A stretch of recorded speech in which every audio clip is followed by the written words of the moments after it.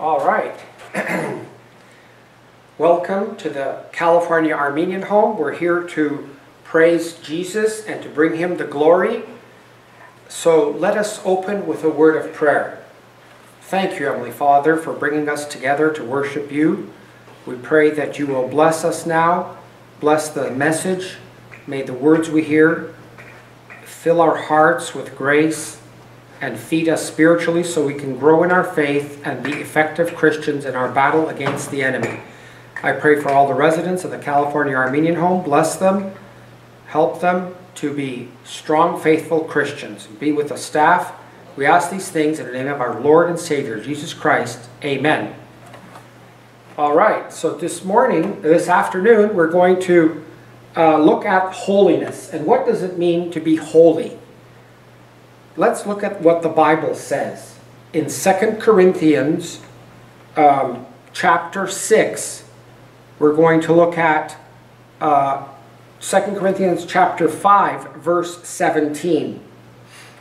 Therefore, if anyone is in Christ, he is a new creation. Praise God.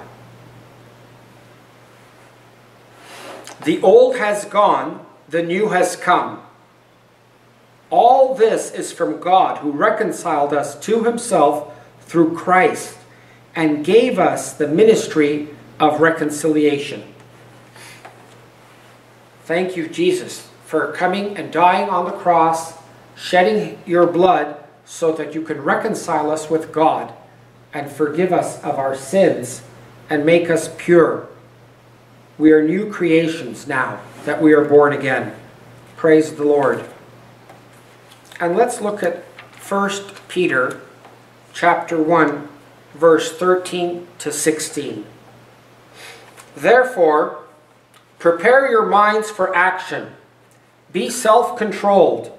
Set your hope fully on the grace to be given you when Jesus Christ is revealed. As obedient children, do not conform to the evil desires you had when you lived in ignorance. But just as he who called you is holy, so be holy in all you do. For it is written, be holy because I am holy. So the Bible clearly tells us here, brothers and sisters, that we are to live holy lives. And why? Be holy because I am holy. God is holy and Jesus is holy. He never committed a sin, and we are to be like Jesus.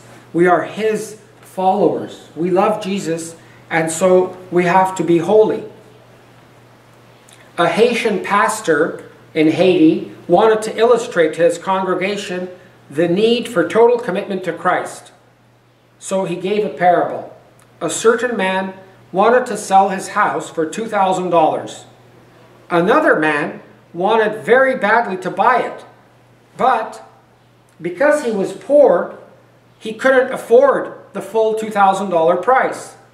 And after much bargaining and discussion, the owner agreed to sell the house for half the original price. That means $1,000, with just one stipulation. He had one little detail that he wanted to add to the contract. He would retain ownership of one small nail protruding just over the door. So that one nail was going to belong to the old owner, the prior owner, and the whole entire rest of the house to the new owner, the new guy who's going to buy it for half price. What a wonderful deal. After several years went by, the original owner wanted the house back. He decided, I want to keep my house. But the new owner was unwilling to sell it. So, what did he do? The first owner went out, found the carcass of a dead dog, and hung it from the single nail that he still owned. He owned that one nail. So he hung the dead body of a dog on that nail. Disgusting, isn't it? And what happened? The house became unlivable. Nobody could live in there because of the smell. The family was forced to sell the house to the owner of the nail. So the pastor concluded if we leave the devil with even one small nail in our life, he will return to hang his rotten garbage on it, making it unfit for Christian habitation. So Jesus can't live in your heart if the devil is there. So what does that mean? We are to be holy like God is holy. That's what we read in 1 Peter chapter 1. And what does holiness mean? What is a definition of being a follower of Christ? Well, holiness is not a list of things you do and things you don't do. That's not what holiness is. It doesn't mean, oh, don't do this, don't do that, and do this and do this and do this. No. What is it? It's conforming to the character of God. It's to be a follower of Jesus, to be like Jesus. It's to be obedient to the will of God. It is the character and conduct of a new creation that you became when you became a follower of Jesus. To become a Christian means you're a born-again believer of Christ. You're a new creation. Old things have passed away, we read. Now everything has become new. It's the power of the Holy Spirit working in your life so that you can serve the Almighty God. Because when you become a Christian, follower of Jesus, Jesus said, I'm going to heaven, but I'm sending you the Comforter, the Holy Spirit. He will guide you. And so now you have the Holy Spirit. Everybody who's a follower of Christ has the guidance, the power, the energy. Remember the followers of Jesus, the disciples, they went in the upper room, they prayed, and after 50 days of prayer, the Holy Spirit descended from heaven and filled them, and they became like mighty roaring lions. They went out and preached the message, the good news. They weren't scared of anything. They didn't care if they were going to be killed for Jesus because they had the Holy Spirit's power. And every time they preached, thousands of people got saved. They were able to do miracles just like Jesus did. Heal sick people wherever they went because they were filled with the strength, the energy of God. So what does that mean to us? It means we have to make a commitment. It means we have to be committed to following Jesus. In John chapter 5, Jesus heals the crippled man at the pool, at Bethsheda's pool. And what does Jesus tell him? He says, go and sin no more. And he tells you that, and he tells me that today. That we should go and sin no more. In John chapter 8, Jesus told the woman who was caught in adultery, go and sin no more. So in both cases, those people who were sinners, were all sinners, by the way. They were forgiven by Jesus. They were healed. They were restored to a relationship with God. But Jesus gave them a command. He gave them an instruction. And he gives that same instruction to us. That we have to live different lives after we're saved, after we're followers of Christ. Once we become Christians. God doesn't expect you or require you to be perfect. You will never be perfect until you go to heaven. Because we have a physical body, and this body is full of sin. It's corrupt. It's flawed. God doesn't require perfection to have a relationship with you. But he does expect us to be serious about obeying his commands. He wants us to be holy. And holiness is living life that is pleasing to God. Not according to your will, but according to his will. So what is holiness? It's an action. It's an action. It's a choice to obey. Do you obey him? Are you filled with the Holy Spirit? Do you love one another? Do you communicate with other Christians? In Psalms chapter 119, verse 11, it says, thy word I have treasured in my heart, that I may not sin against thee. So we have to have the Word of God, the Bible, in our heart, so we will not sin against the Lord. So we'll know what he expects of us. If we don't read the Bible, how would you know? How would I know what he expects if I don't read the instructions? This Bible is the instructions to your life, to be pleasing to God. In 1 Thessalonians 5:17, it says, pray without ceasing. Our attitude has to be holy, not worldly. In 1 Thessalonians, it said in chapter 5, it says, rejoice always. So we have to have a good outlook on life, a positive outlook like Jesus did. And we need to have gratitude, thankfulness for God saving us. In 1 Thessalonians chapter 5, it says, in everything give thanks. In good things and bad things. Good days, bad days. Even when sickness comes or something doesn't go your way, give thanks to the Lord. He knows better than you what you need. So we're being invited by God to live a holy life. And being holy means that your light is shining so the world can see it. Jesus is the light of the world. Praise the holy name of Jesus. And there's a song that goes like this. This little light of mine, I'm going to let it shine. This little light of mine, I'm going to let it shine. Let it shine, let it shine, let it shine. And I don't know all the words to it, but I know that's the tune and that's the song. And we have a light in our heart because we love God. And so now we're supposed to let it shine. Don't cover it. The Bible says, who would take a light and put a blanket over it? You know, you would not do that. You take your light and put it out on top of the hill so everybody can see it, not cover it up so nobody can see it. So now your light is Jesus Christ living in your heart. People need to see that you're a follower of Jesus, that you love him. You know what happened this week in the news? It was very sad. In Egypt, the Muslim fanatics, the ISIS devils who worship Satan, they stopped a bus. And they went on the bus with their machine guns and they asked everybody, are you a Christian? Everybody who said, I'm a Christian, they killed them. Everybody who said, I'm a Muslim, they let them live. It's very sad. They killed 35 people, wounded a lot more. It was very heartbreaking that they did that in Egypt last 2 days ago. And so the government of Egypt sent their war jets over Libya and attacked the ISIS headquarters that's in Libya. The fanatical, evil people that love to kill Christians. What a shame. They are going to pay.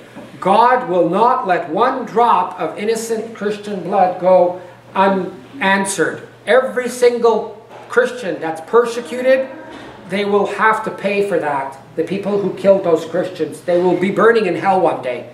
Because God is a God of vengeance and justice. And He is holy. He will not allow this to go without a response. We may not see it, but there is a day coming, the Bible says in Revelation, when every knee shall bow and every tongue confess that Jesus Christ is Lord. Praise the holy name of Jesus. I feel sad for those families. I pray for them in Egypt, the Christians who are persecuted. They are killing Christians now more than they did before. Did you know that? And in Syria, the same thing is happening, where my father, Pastor Yeria Hajian, was a preacher. He planted churches, Armenian churches in Syria, and now those are under attack. The Muslim ISIS fanatics, they're coming from Turkey, and they're killing Christians and blowing up churches and burning them down. And they're beheading Christians, crucifying them. It's sad. And you know who's fighting against them? President Putin of Russia. He is sending Russian troops into Syria to protect the Christians, the 2 million Christians who live there. And who's attacking the Christians? Turkey. The government of Turkey is supplying weapons and money to ISIS, to the devils, to the Muslim fanatics. They're the spawn of Satan, so they can kill more Christians. Shame on them. It's very sad. It's heartbreaking. But we know that we are called to live holy lives. We are called to be like Jesus. No matter what happens, they killed Jesus too, remember. They didn't just say, oh, it's okay, you know, he hasn't sinned, let's let him live. They hate him. The people who are enemies of Jesus, they hate Christians, basically. So, let me ask you a question. Why is it difficult to obey Jesus and live your life like Jesus commands? You know why? Because sin is everywhere. That's why. Because this world is full of sin. So what do we have to do? What we have to do, brothers and sisters, is we have to be transformed by the light of the Lord. Are you transformed by the light? Jesus is the light. He will transform you. He will change your heart so that you can worship Him, so that you can obey the will of God. That's what God wants us to do. He wants us to obey. Trust and obey, for there's no other way to be happy in Jesus but to trust and obey. Amen. That's a wonderful song. My mom and dad used to sing it every week, I remember. So now we have to know, what is the will of God? A lot of people ask that question, you know, what is the will of God? And you know, the first answer I give them, the problem isn't knowing the will of God. The problem is obeying the will of God. You know, the Bible tells you, the book here, this Bible tells you the will of God. So a lot of people, they say, what is the will of God? Well, are you going to obey it if you know what it is? What good is it to know the will if you are going to ignore it? If you're not going to obey? It won't help you to know the will of God and then ignore it, because then the Bible says for those people the punishment will be worse than for ignorant people who didn't know what the will was. So be careful, but I know what the will of God is for everybody. It's sanctification. It's for you to live a holy life. Let's look at 1 Thessalonians chapter 4 and see what it says.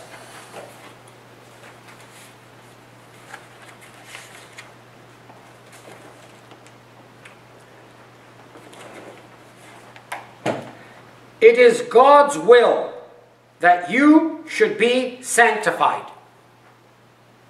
This is verse 3 in chapter 4 of 1 Thessalonians. Could you be more clearer than that? No, that's perfectly clear. The Bible is telling you very, very clearly. It is God's will that you should be sanctified. Sanctified, by the way, means pure. That you should live a pure life, a holy life. That you should avoid sexual immorality. That each of you should learn to control his own body in a way that is holy and honorable, not in passionate lust like the heathen who do not know God, and that in this matter no one should wrong his brother or take advantage of him. The Lord will punish men for all such sins, as we have already told you and warned you. For God did not call us to be impure, but to live a holy life. Therefore, he who rejects this instruction does not reject man, but God, who gives you his Holy Spirit. Amen. Praise his holy name. So, if you reject it, you're rejecting God. If you refuse to be holy, if you refuse to live according to the will of God, you're rejecting the Lord Jesus Christ. So, God's will, when you obey him, it will give you a purpose in your life. You will have meaning and joy when you obey the will of God. Because we love Jesus and we pray to him, we should be praying for faith. Are you praying for God to increase your faith, brothers and sisters? Ask Jesus, he said, ask and ye shall receive. Ask him to increase your faith, to transform you, so that you will be a person who serves Jesus 100% of the time. He will transform you. And you know, Jesus gives your life meaning when you obey him. If you sacrifice your desires and do what he asks you to do instead. So you want to do something, but you know God wants you to do something else. So you say, okay, I'm not going to do what I want to do. I'm going to do what God wants me to do. And then your life will be blessed. Praise God. You will have joy. Your life will be full of happiness. Let's look at what Galatians chapter 2 verse 20 says.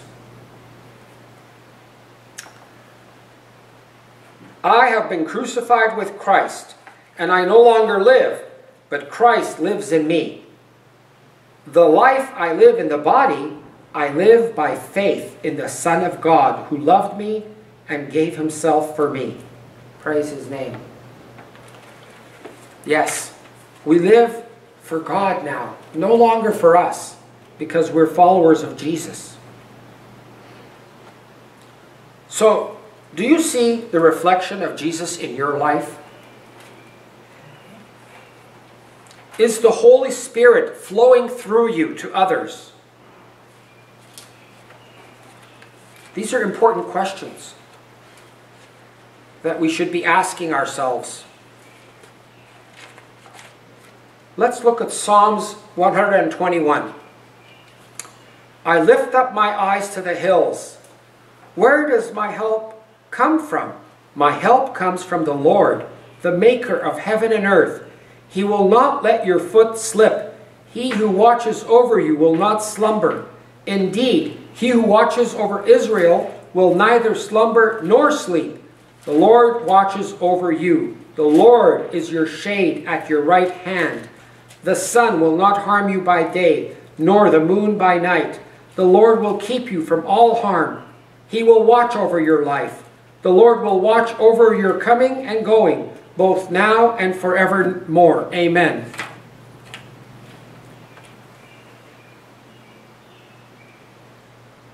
So, when you don't live like the world, as we read in 1 Thessalonians, and you become a new self, how does that happen? It happens when you surrender your desire, your will, and you become a follower of Jesus, committed to him. Have you surrendered your will to do Jesus' will instead?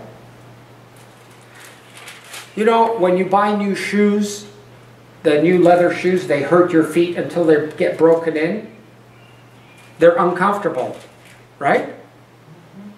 And you may prefer to wear your old comfortable shoes, which are already broken in. Lots of times, you know, when you have old shoes that you've had for a long time, they're comfortable to wear. Your feet are used to them, and the leather has formed to your feet.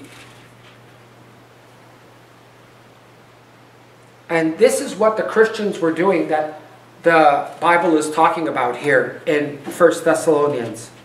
They were going back to their old shoes.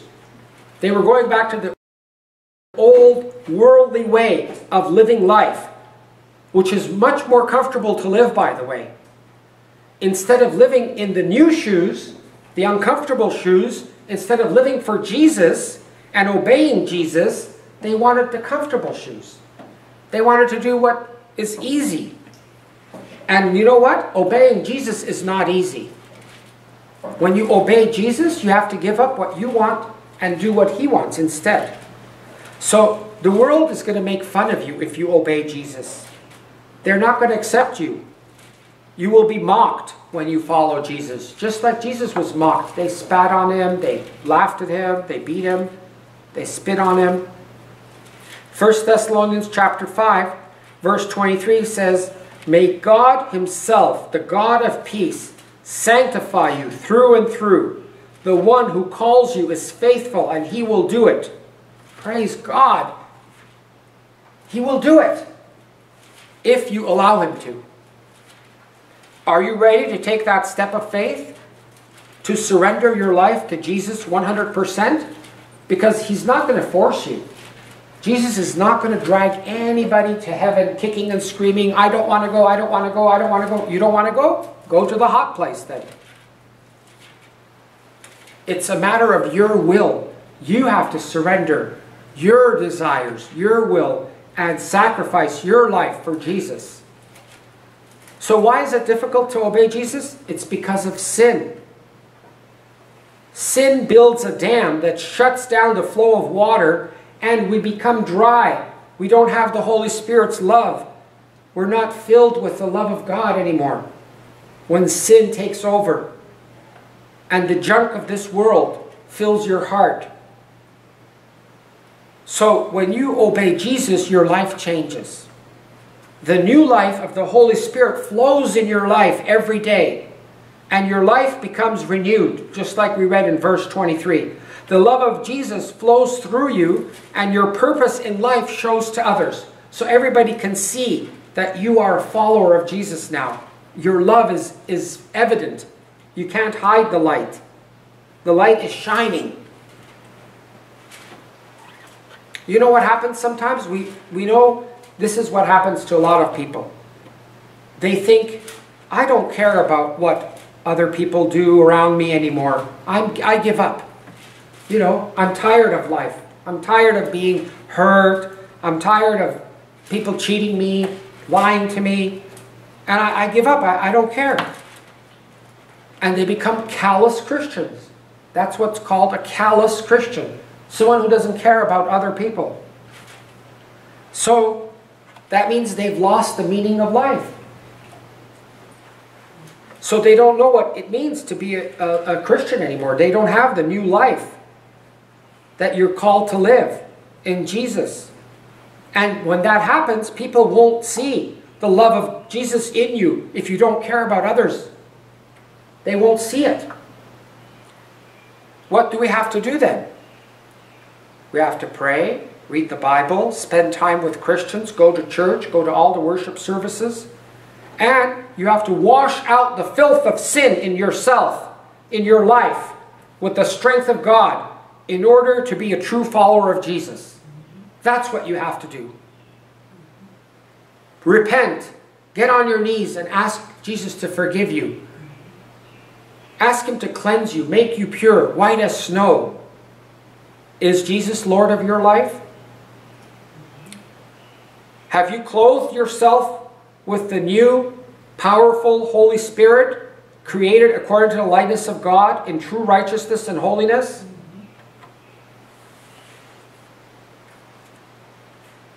We're created according to the likeness of God. That's what it says in Genesis chapter 1, verse 26.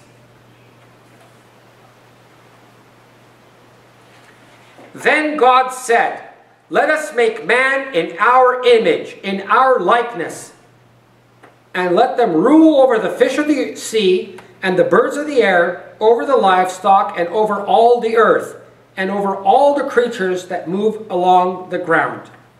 Praise God. So you are created in God's image. Praise God. Do you reflect His image to others? Do people see God in you? Are you pure in Jesus? Has the old self gone and the new self that loves Jesus come into your heart? Will you allow Jesus to take away from your life everything that is not acceptable to God? Even that nail, that one nail that the devil can hang his rotten garbage from. We can't have that anymore. We have to be completely 100% followers of Jesus. You cannot make yourself pure, but you can allow Jesus to live in you, and you can surrender your sins to Jesus and obey Him, and He will make you pure. The Holy Spirit will make you pure when you obey Him. So how do you do that? It takes faith in Jesus. Will you open yourself up to the love of Jesus? Halfway won't work. You have to be fully committed to living for Jesus. When you do, people will see your purpose in life is to share the love of Jesus. The grace of Jesus will be shared with everyone you meet. And through your life, each day, others will come to know God. They will praise the Lord because of you.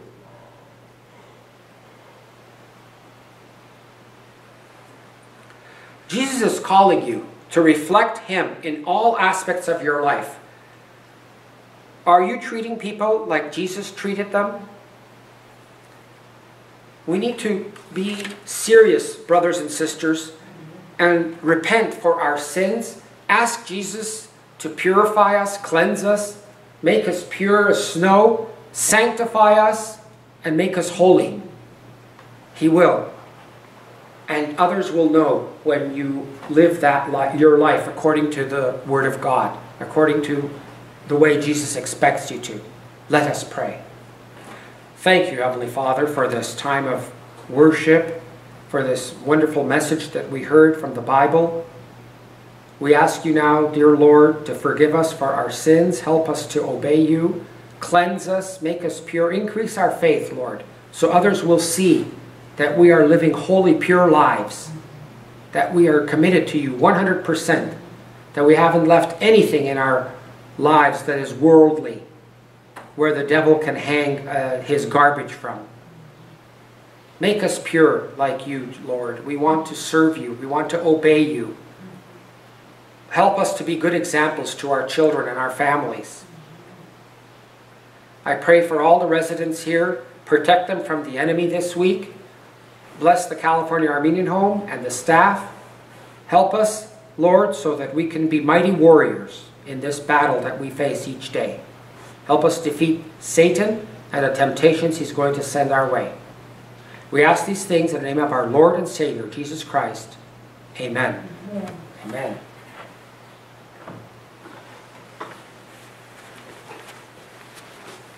Thank you.